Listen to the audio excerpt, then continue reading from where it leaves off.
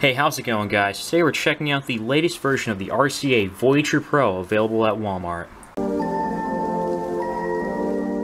So what can you expect from the cheapest, or one of the cheapest, 2-in-1s? Well, not too much, but it seems like we have Android 6.0 with a 7-inch 1024x600 resolution. I'm not sure if it's IPS, but we'll find out pretty soon. A quad-core processor, 16 gigs of internal storage, a front camera, and up to 6 hours of battery life, but obviously that seems a bit exaggerated. That's how it usually goes.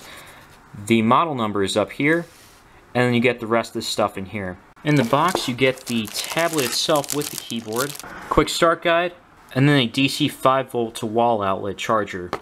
Can't forget the silica gel. So the tablet actually feels pretty thick. It almost feels like a toy because it's so small and everything.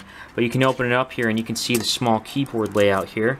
And then you can also take this out by just pressing from the back, and you see the two, they're not notches, but I can't really figure out a word, but either way they're kind of holding the tablet in place.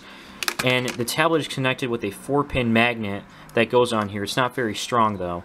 And you have the screen protector on here, we'll leave it on there. All your ports and buttons are located on one side, starting off with the power button, 3.5mm headphone jack, micro USB port.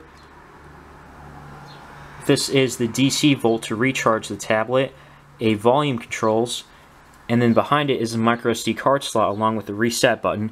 No rear camera, but there is a little speaker in the back and the RCA logo. Now, I don't know if you can see this, but right off the bat, it says that Google Play services keep stopping, and I keep getting some other errors that other things keep stopping, so that's definitely not a good sign already.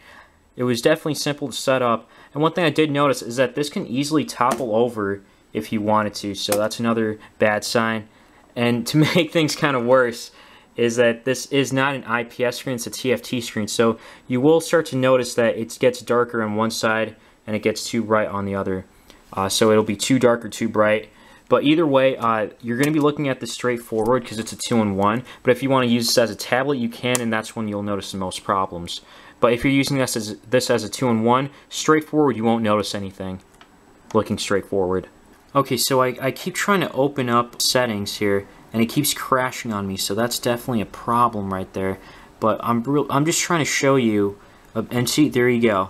It crashed. So I close everything, and I can't do anything at all. Like, I haven't updated anything. I can try that in a moment, but yeah, this is so far the most disappointing tablet that RCA has probably made, or that I've used by RCA. Okay, so after trying this out for a little while, I keep getting the same error. Like, I try going into settings so I can tweak some stuff. Like, I turned off Wi-Fi, I turned off location, and settings just keeps crashing. I tried to update the apps, it just crashed. So honestly, this is the worst tablet I've used so far this year. This is actually a 2017 version, I think, I want to say. So, but this is the latest model that I know of.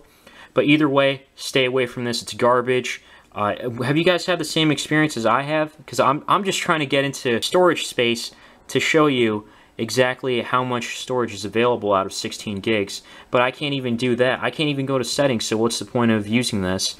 So honestly, yeah, stay away from this tablet. It's terrible. I wouldn't recommend it at all.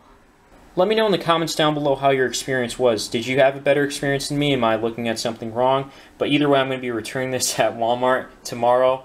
But anyways, guys, leave a like if you found this video helpful, and subscribe if you want to see more stuff on tablets and cheap tech. As always, thanks for watching.